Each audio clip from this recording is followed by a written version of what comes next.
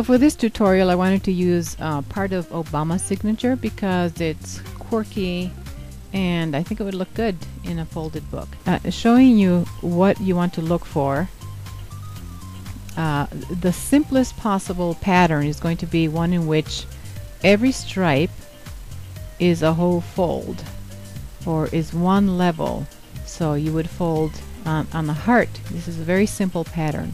You would fold one page, this stripe, the next page, this stripe, the next page, this stripe. Now it's going to get a little more complicated when you have more than one level. For example, the S or E or sometimes the A are going to have 3 levels. Right here is just 1 level each. Then you get to here and it's 2 levels. So what do? You fold one stripe, say the black here, you move over one and do the white down here. Move over, do the black, move over, do the white. Then you get to 3 levels right here, 1, 2, 3, and you're just going to keep moving over one stripe per fold. So white right here, black right here, white down here, and you keep moving over that way. You do not fold all 3 black, black, black on the same level. You have to keep going forward or this S is going to just stretch out forever. So okay, we go to view image. So all we have is the image. Right click, copy, and then go to your Photoshop, and we are going to file new from image from clipboard. Okay, now we begin to work on this. I'm going to blow it up, erase the parts that I don't want. Actually, before this, just copy this layer, duplicate the background layer. So we always have the original down here. Look over on the right hand side. I'm going to make that one disappear from view and just work on this visible layer. So here I am just deleting the stuff I don't want. Select only the part that I'm going to work with and image crop. There we go. Now I am using a Wacom tablet. It's hard to get detail with a mouse. So I'm using my Wacom tablet that has a pen. You can trace this and make it nice and smooth to get a better pattern. Okay. Okay, bear with me. I have to talk my way through this. I actually have to resize this image first. I want this to be 11 inches wide because that's the size that we're going to print out.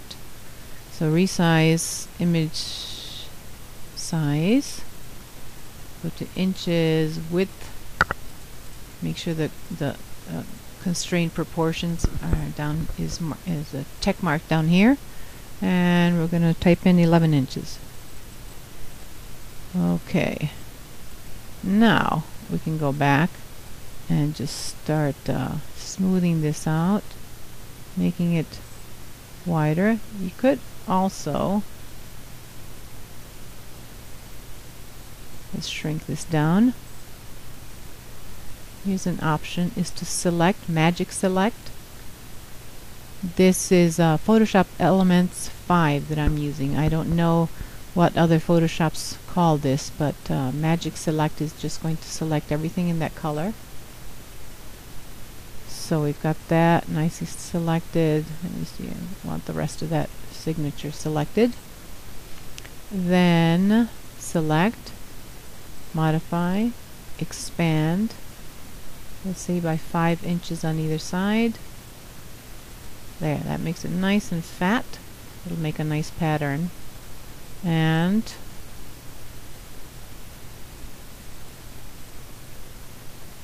there are these lumps right here in the selection. Let me see if I can increase that for you, which I don't like right here, so I'm going to delete that selection.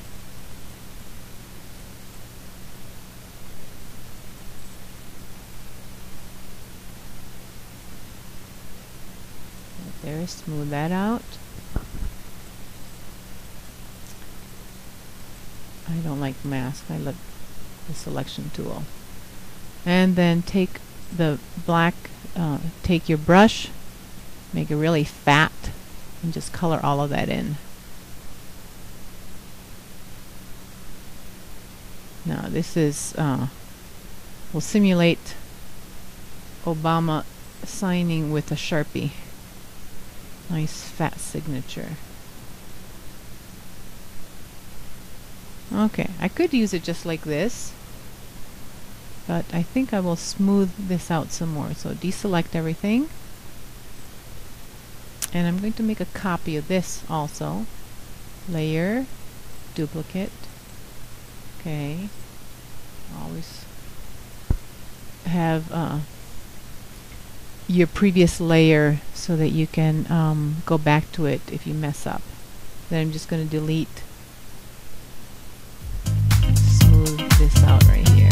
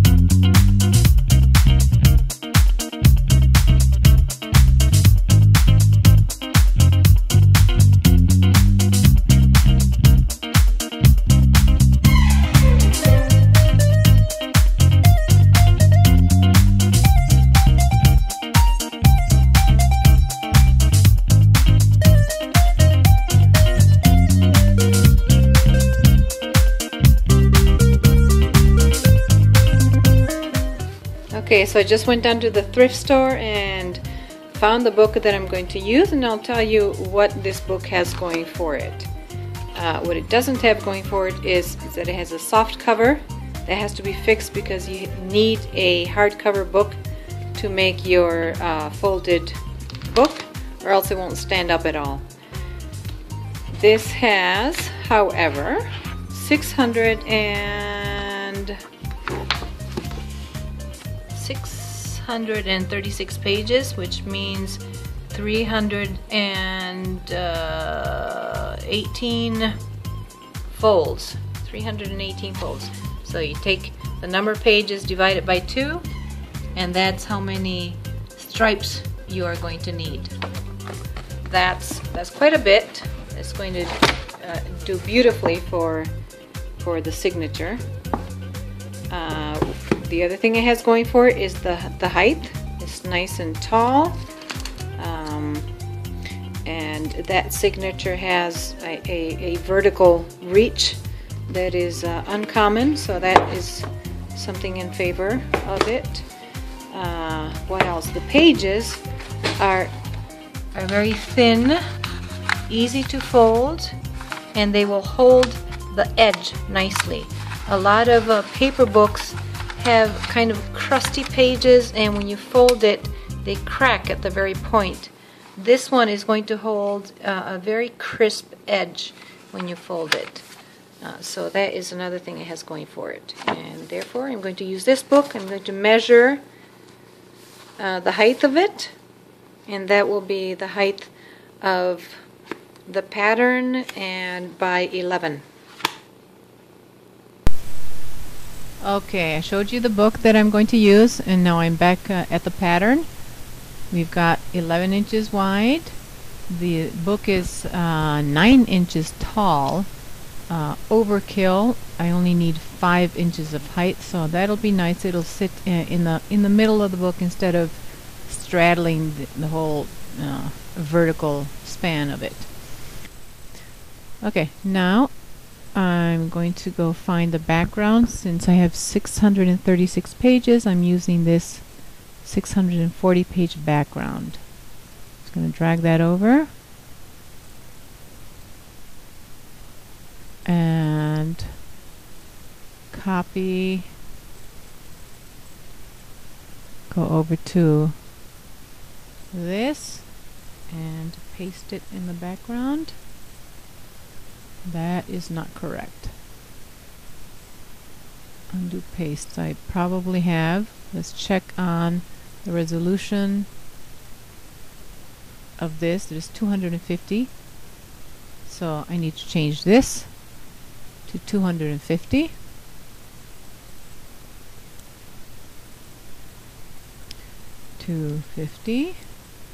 Okay.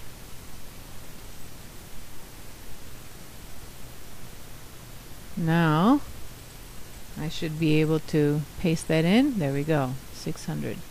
Move this layer over here. Look on the right side. Move it behind the signature. And I'm going to decrease that by a couple stripes.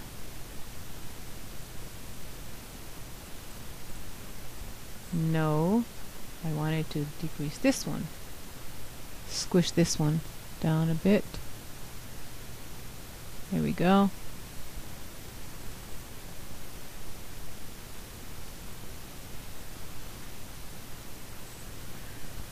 That means that it's about 630 stripes instead of 636. I can leave a couple pages at the beginning and end.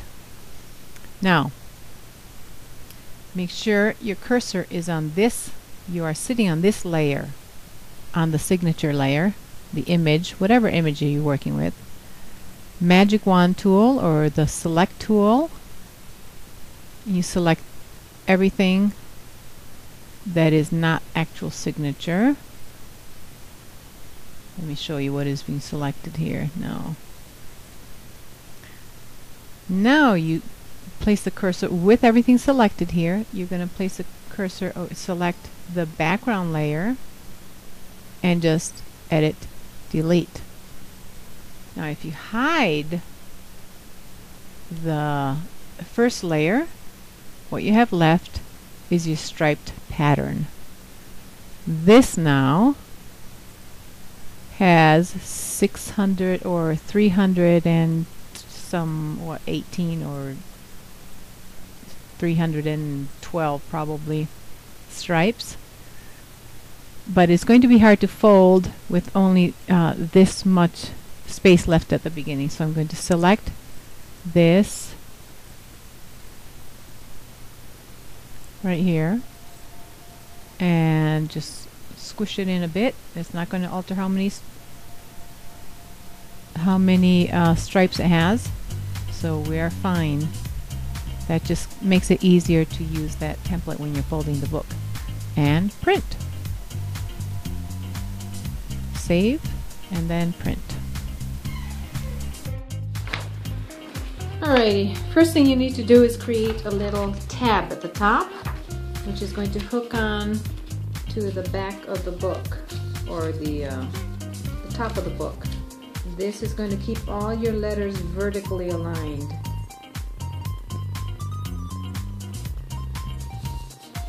I'm going to use straight edge to make sure this is straight across.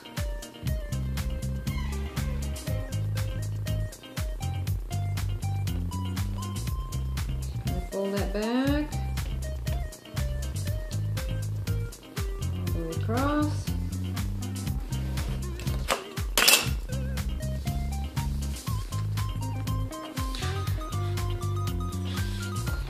All right, you have your tab.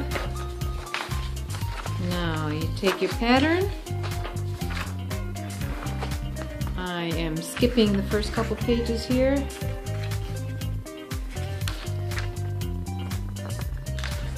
And tuck it behind the page that you're going to fold, like so. The tab hooks onto the top. And pull this all the way to the first stripe, making sure that top is nice and hooked on. Okay. And fold.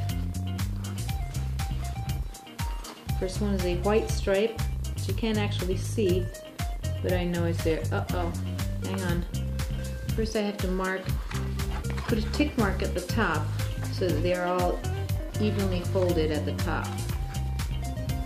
And then mark on the bottom with a pencil so I can also see where to fold it to at the same spot at the bottom.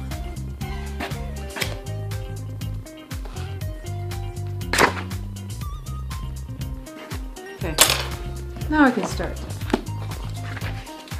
Couple pages in, put the pattern inside, hook it to the top, bring it all the way to the stripe that you're working on, and put my fingernail right there and match it up to the tick mark at the top. I'm not too concerned about getting exact up there, but this will approximate so that all the pages are fairly even at the top. And the bottom, I don't need a tick mark at the bottom because I can see the pencil mark with my eyes, and it's too difficult to turn the book all the way around so I can see this side. That's why I make a score at the top. Okay, so the first stripe is done. Take a pen or pencil and mark the stripe that you did. Move on to the next one. I have several other video tutorials showing how to do this on my website, DIYPix.com or DIYPixie.com. Hold my finger there in the center of that stripe and follow my eye up there too. Once you fold this, you don't unfold it. It's extremely hard to fix something that you folded badly unless it's folded really badly. If you're way off, then you can fix it. But if it's just slightly off, it's very hard to fix. Okay, number 2. Do the black one. Go on to the white one.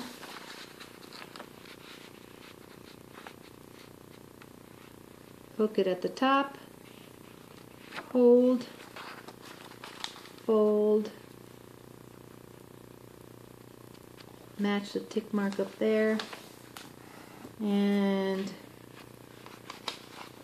press. Iron it down with your fingernail.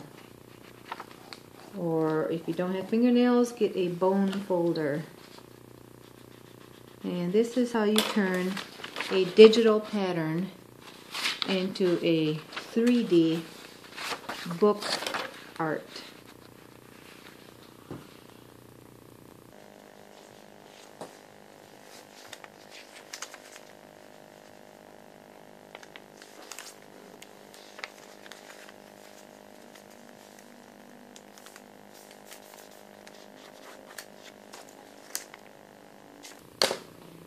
Done the top one, now I have to go down to the bottom, over one.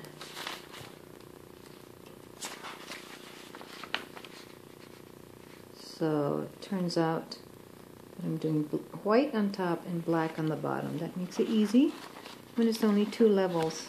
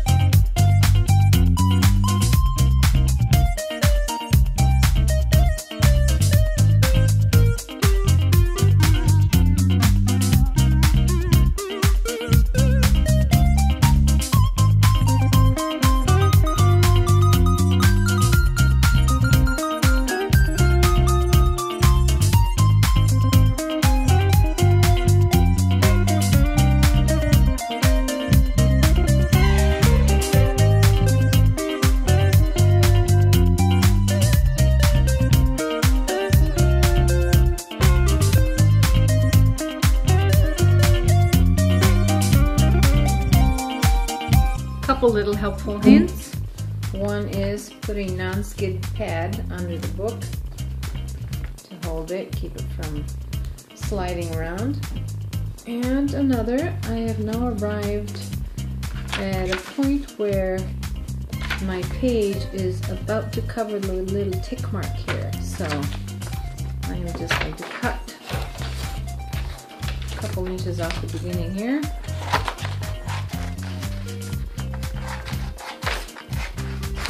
Keep going.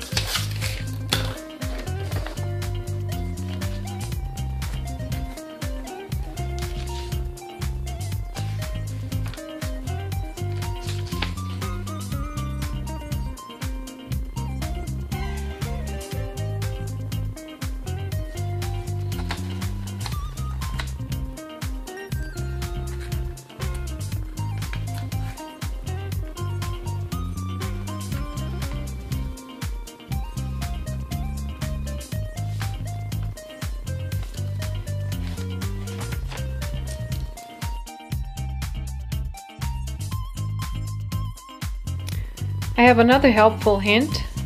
We're coming to the close to the end of the book, and it's kind of narrow here. It's kind of thin, and my tab is starting to bump against the back of the book or the countertop. So I'm just going to go ahead and take that tab and cut it down to half that size, and keep going.